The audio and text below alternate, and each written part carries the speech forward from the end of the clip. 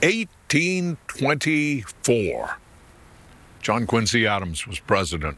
Levi Woodbury was the governor of New Hampshire. Beethoven was still alive. The Marquis de Lafayette was touring New Hampshire. And here in Candia, New Hampshire, George Gilbert launched the largest kite ever seen in these parts.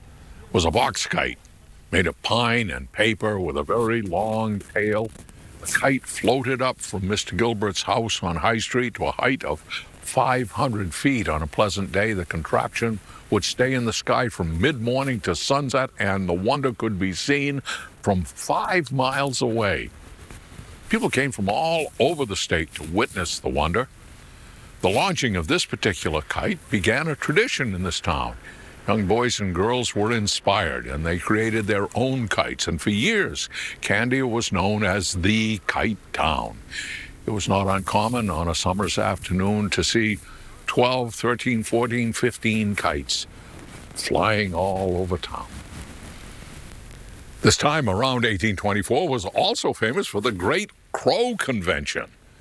Every year on a particular bright October day, thousands of crows would descend on a particular hillside overlooking a field. The sounds that they made were deafening.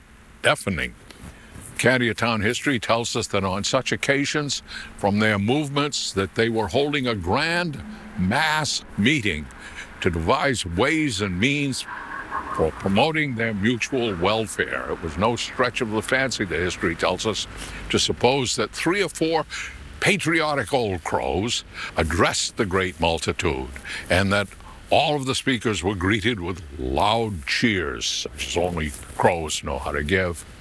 These annual conventions were generally in session a little more than an hour, and then the crows would rise simultaneously into the air, bade each other adieu, and return to their several homes.